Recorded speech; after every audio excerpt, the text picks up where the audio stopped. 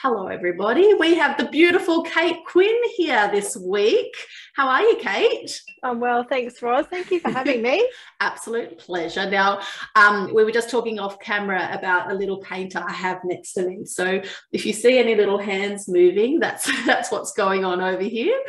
So Kate, she is a little cute. She knows it too. Now, Kate, I first came across you over through, I think it's through Art to Art initially.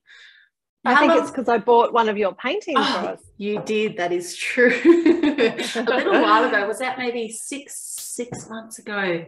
Gosh, how time flies. Something like that. I think I was down there and I saw your painting and I just said to Philippa that I had to take it home with me. And then I messaged you and that's how we got chatting. Oh, that's it. You're reminding me. Thank you. So Kate, for those people watching who don't know your background, do you want to let them know a little bit about where you're based and a little bit about your art and what you do in your art business as well? Sure. So I live in Brisbane in Queensland, and I'm actually a social worker and who has transitioned over the last few years. I've done less and less social work and more art. And so this year I've finally gone full-time as an artist. And you can see it behind me. This is actually what I'm working on literally right now. I just turned around to face the camera to talk to you today. And I paint in oils on canvas. And I primarily paint still life. I've painted the occasional dog or boat, but I haven't had any success with portraits yet, although it's something I'd like to learn. So I mainly stick with still life. I'm obsessed with flowers, like big time obsessed. Yeah. And I love any combination of vases, beautiful fabrics, flowers. I love ceramics. I love incorporating fruit and veggies and sometimes cups of tea and things like that into my paintings. But flowers are always in my paintings. I love them. Gorgeous. I think it's really important to follow that. Yeah, whatever lights you up. You know, like somebody was asking me if I should, or talking to me about the idea of getting into pet portraits. And I thought, I love pets. I've got 2 cats, but it doesn't light me up enough to make that a key part of my business. Like you've got to be passionate about what you paint. You do. And I actually think it comes through in your art. If you're just grinding them out because someone wants a pet portrait and you don't feel anything for it, I think it shows. I've done painted my sister's dog as a gift for her, and I loved that because I know that dog, but I couldn't really get into pets as a big time because I don't know why I'm obsessed with flowers, but I just am. And people have often asked if I'll ever get sick of it. I think maybe they're sick of looking at me painting flowers. Well, they can move on to someone else. All fine. Yeah, exactly. And they've asked if I want to paint something else, and I actually don't. Maybe I'll get sick of it, but at the moment I just keep wanting to paint flowers. Yeah, absolutely beautiful. Well, that passion is, I think it's like super evident in your gorgeous pieces. I actually used, 100%. I actually used one of the backgrounds from one of your artworks. I messaged you as inspo in one of my lessons that I ran within my Art for the Heart membership, because you have the particular background with your gold, like thick gold brush strokes in a directional, like in a pattern sort of a design. They're gorgeous. Have you been doing that particular background for a while, or that's just a little pop-up? No, look, most of my art career has just been falling into stuff, and it was the same thing. I just was at the art shop and saw this gold oil paint, these metallic paints, and I'd seen gold leaf, but I hadn't really explored gold metallic paints. I'd use sometimes the lovely metallic oil pastel sticks, but I hadn't explored the paints. So I just was literally dabbing down the paint on the canvas to see how it worked. And then I thought that might look really nice as a sort of a pattern. Yeah. And now I'm using it all the time. Oh, there you go. And so are my students now. Sorry about that. At great cost, because the gold paint is not cheap. Oh, yes. But it's so nice. Sometimes it's just the good stuff, It is. Yeah, you got to cough it up. Just got to go for it. Awesome. And you also run workshops, is that right? I do. Look, again, I just kind of fell into this. I'm not a trained art teacher. I'm not, in fact, even a trained artist. I've done art workshops myself and classes and courses, and I did really well at art at school, but I don't have a fine arts degree. So I've learned a lot of this by trial and error.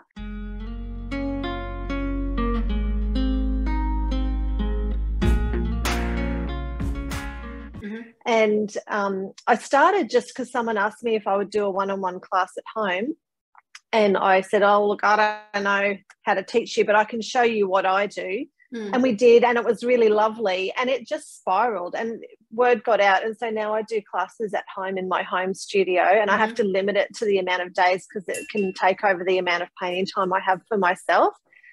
And then, but it's got even bigger recently because a lovely friend of mine, an art colleague who I've just met through the Brisbane art community, Emily Day, and I were approached by a high school friend of mine, Claire, who owns a beautiful Airbnb in Rockhampton, and she is a writer for country style, and her house is gorgeous, as you can imagine. And she asked us to come up and do an art workshop in Rocky, and so we cooked up this scheme. And we called it Bloom because Emily and I both love painting flowers, although she uses acrylics and I paint in oils. And she uses a really different colour palette to me. I love brights and she focuses on neutrals. But anyway, we went up to Rocky, and we decided that the kinds of art classes I'd been to before were nice, but it was sort of like bring your own coffee cup. We'll provide the Nescafe instant. You'll have to find your own lunch during the break, and the environment would be pretty basic. And we just thought there was a gap in the market for people who want to actually a really nice day out, who want to have time away from their kids. A lot of them, some of them don't have kids, but there's a lot of mums out there who are feeling like their life is overtaken by their family responsibilities, and they like doing creative things, but they want to make it worth it. So we've just created Bloom Art Experiences is what they're called, and we are going to travel around the country. We've already got a few of them planned in the next year, where you'll come and spend a day with us, and we'll paint all day. You'll learn to paint a simple still life, but along the way we'll provide a really beautiful lunch and nice wine that's grown locally if we're in a wine area, and then some sort of other unique thing. So the next one we've got coming up, we're painting in the middle of an art gallery. This is amazing. Yes, and it's going to be during the Carnival of Flowers. So at lunchtime, we're going to go out into the park amongst all of the bulbs that'll be in bloom and have a beautiful picnic lunch. Oh, my goodness. This is amazing. Yeah. You do inspire me on the workshop front. I'm like, look what Kate's doing. I love it.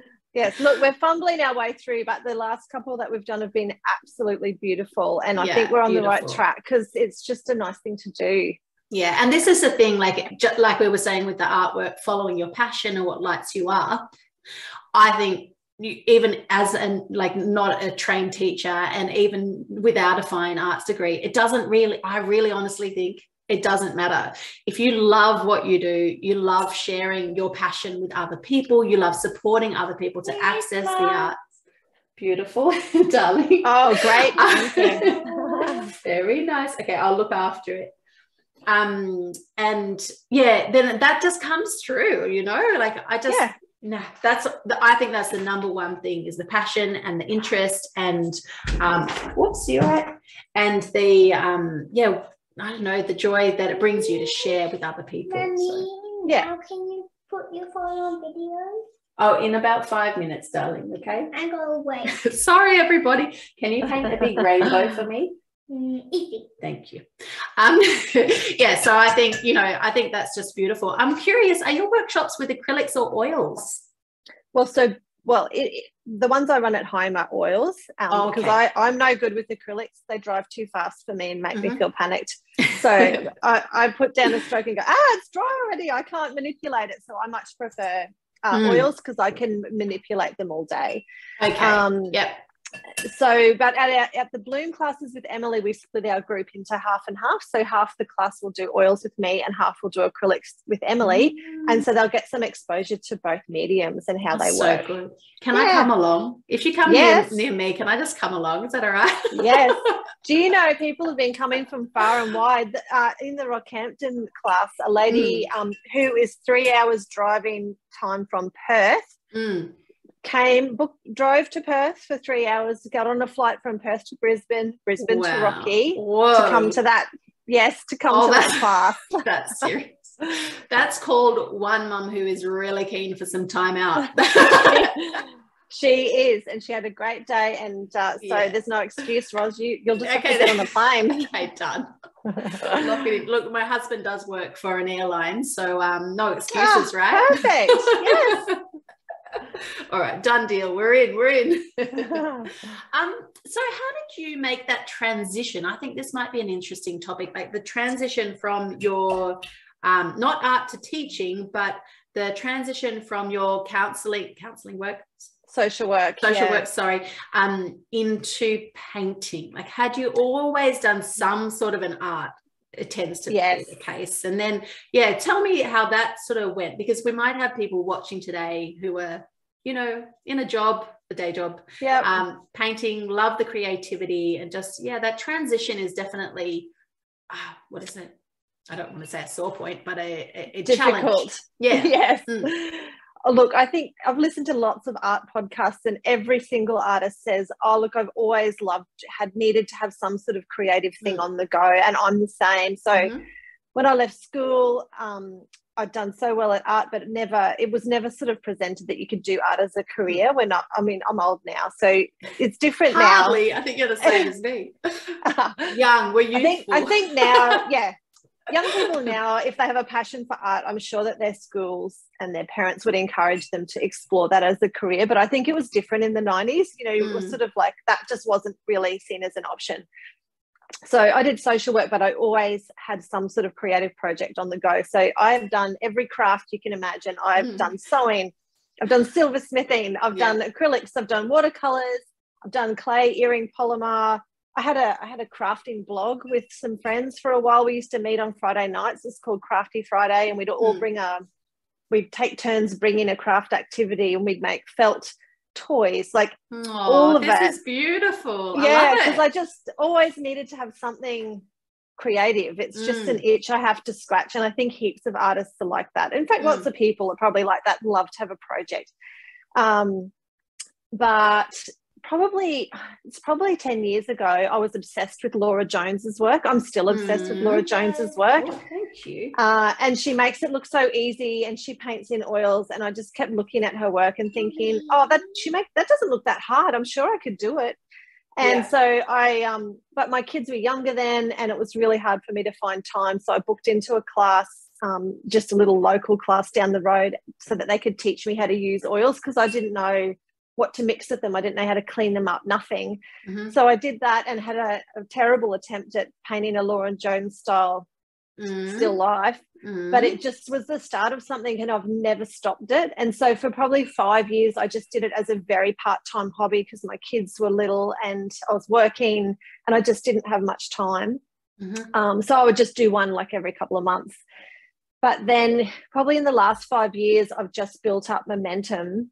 And the turning point was that I just had this sort of epiphany one day, where I kept thinking, if I keep waiting in my life to find more time to paint, I'll be 75 and in the retirement village when I finally start painting properly, because something always comes up to fill your time. And I just decided I had to carve that time out in my life.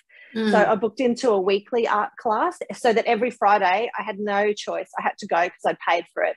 And it forced me to have a regular practice. And that was an absolute game changer. That was probably 3 or 4 years ago. Beautiful. And then a few months after that, I thought I'm going to start an Instagram account, which was terrifying. And now I post everything, and I'm not scared of it at all. But at the start, that felt really scary. And you feel really exposed. But I just got brave one day and started an Instagram account with my art. And it's sort of just all gone from there. And then I entered the Jumbled Art Superstar comp, and I somehow miraculously won that. Don't you love it? We all do the same thing. We're like, something must be wrong. I won this thing, I'm a finalist, or I came first, or whatever it is. And how did that happen? They've made a mistake. Yes. That was crazy. I've never been more shocked in my life, honestly. I was so unprepared for that. I didn't have an ABN. I didn't have a business bank account. Like, I had nothing ready for that. Yeah. But sometimes, like you would have experienced, you just got to enter, see what happens, and trust yourself that, if it comes through, that you'll sort out the rest after. That's exactly what you have to do. Yeah. Yep, exactly. And I had to, and I was there at the bank the next morning going, I'm going to need a business bank account. I've won a thing. And so this fate has kind of intervened. And so I haven't really planned this. I've worked hard at it, but I haven't really set out any sort of 5-year plan. It's just kind of happened alongside me painting a lot. So, you've got to do the practice, but if you do the practice, other stuff will come out of that you can't predict. So I've just gradually reduced my days more and more as a social worker and increased my days more and more as an artist over a sort of 3-year transition. Whereas now I just don't have time. So I'm full-time art now, and I'm painting on weekends. Yeah. Yay, that's so amazing. And how old are your kids now, out of interest? Well, they're bigger now. So they're 17, 15 and 11. Okay. So right. Still busy. It's really busy, but they're a lot more independent, and it's easier now, unlike at your phase, that I can see beside you, which is so cute, but they need constant attention. Yes. Yeah. So ignore me. Sorry. I keep on leaning over. I'm trying to give her some inspo art to keep her going. It's great. And she'll end up being a beautiful little artist because she'll see her mum doing this. And this is amazing role modeling. I said to her actually this morning, I said, darling, you can do anything you want to do as your career. My goal is for you to be happy, and I will support you to do that. But I'm curious, why don't you want to be an artist? Because it says everything else. And I don't mind, like, honestly, there was no expectation in the question. I was just curious. And the answer was, I just don't want to be. So maybe we need some more words. She don't want to be. So I don't want to be. But I will one day get a better answer, because I'm really curious. Like, is it because it looks like hard work? What is it? Interesting. She probably just wants something more exciting than what mum does every day. Probably. Yeah. All right. So good. So thank you so much for sort of explaining your journey and your transition, because that's really, really important, I think, for a lot of our viewers. I keep on wanting to say listeners, but we're viewing today because we're on YouTube. So thank you so much for that. So I know you're all over Instagram, right? So you've got, what's your Insta handle? My Instagram name is very basic. It's just Kate Quinn. Kate Quinn Art, all one word. Yeah. Okay, no dots, underscores. Nothing. No, it wasn't taken. Perfect. Yeah. Kate Quinn Art, beautiful. Yeah. And have you got a website as well? I do, and it's exactly the same. It's just katequinnart.com. Yeah, so very good. simple. That's what you want, though, right? The consistency. Yes. All right. I really am being pulled. Sorry. There was something else I wanted to ask you. Can you finish that?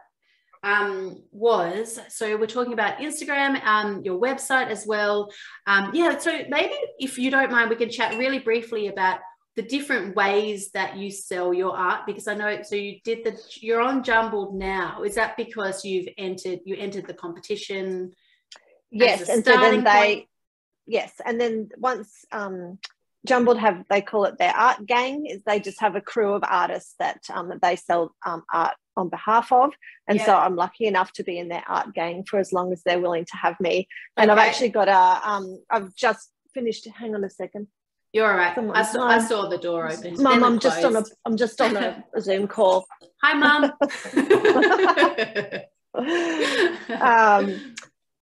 So I've got a Jumbled solo exhibition coming up on the 31st of July. So I've just finished 20 paintings. Wow. So that's taken me months actually to get them done. And it's been a big body of work, and the whole thing, it's called Morning Glory, and it's all around breakfast and mornings. Yeah. Because I'm an early riser. I love getting up early in the morning. I'm no good at night, but I'm great in the mornings. And so all the paintings are flowers and breakfasty stuff. Yeah, beautiful. And I've made a tablecloth to go with it. So I think it's going to be a really nice exhibition. I'm just remembering we need to talk about tablecloths as well. But anyway, no, we might not dive into all of it. I might have to have you come back, Kate. We'll have to do another one. Yes, no worries. But I think you were asking me. I think you were asking me where I sell. Yeah, just stuff. And I think advice. If you want to ask advice around for people who are just starting out, my strategy at the start was just to say yes to everything, and I think that served me really well. And now it's changing. I need to actually say no to more stuff. Yes. But at the start, that's been a great policy. So enter every competition that you can. You'll probably win nothing. You might not even be a finalist, but the more you enter, the more you throw your hat in the ring, the more you be part of stuff. I think the more something good always comes out of anything that you're part of. So I've always said yes to everything. So if, a small shop's approached me to sell a piece, I've always said yes to that. I've always been part of any opportunity that's come up. And I think that's served me really, really well. But now I'm at the point where I need to refine it. So I just now sell in a couple of stores. Jumbled is the main one, and then a couple of galleries. So I'm at the Toowoomba Gallery in Queensland, and at Art to Art in Melbourne, where you are as well. Because there's only so much art you can do in a week, right? Yeah, that's the thing. Like, that's something that I'm personally sort of journeying through at the moment. So I'm a slow painter, number one.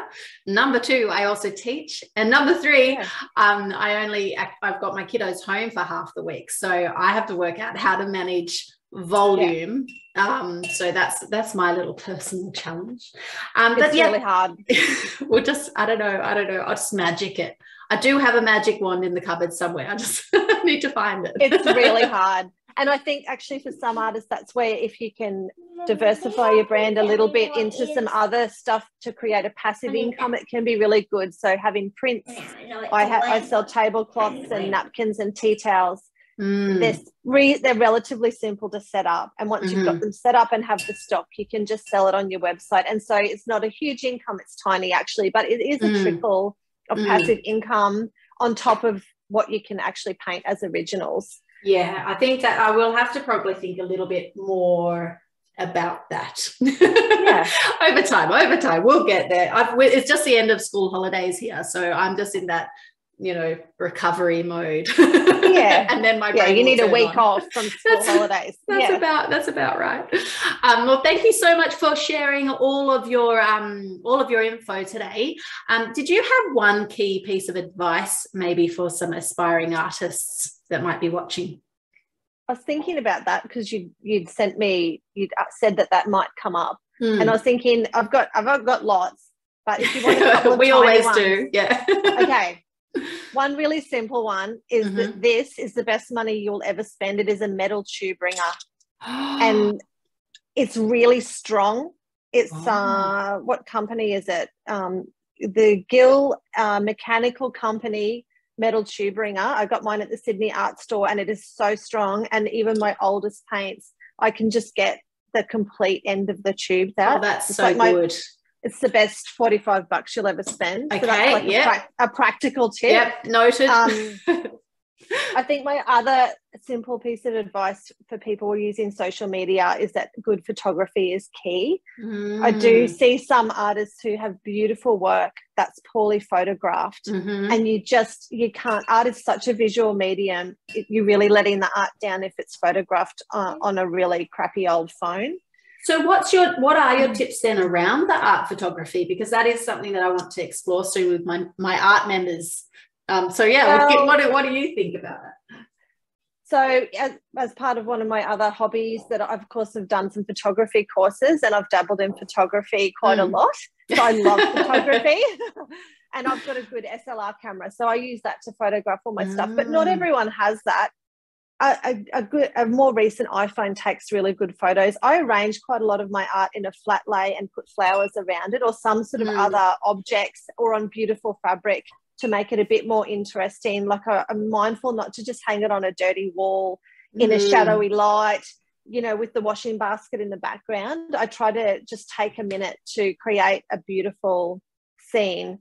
It just means that your social media is visually so much more appealing. You want people to go to your page and go, oh, like that's a visual feast. Yeah, beautiful. And it all relates, doesn't it? Like I really like seeing artworks with also the supplies that have been used to create that particular artwork, or on an easel with something in the background that adds to the detail as well. So absolutely. Yeah. Beautiful. Well, everybody go and check out Kate's Insta account for some beautiful examples of how to photograph I'm sure your there's art. people doing it better, but I do try to make an effort with it. Yeah, no, gorgeous. Okay, fantastic. Thank you so much, Kate. You're welcome, Roz. So go and check Kate out. Are you on Facebook as well? Facebook page?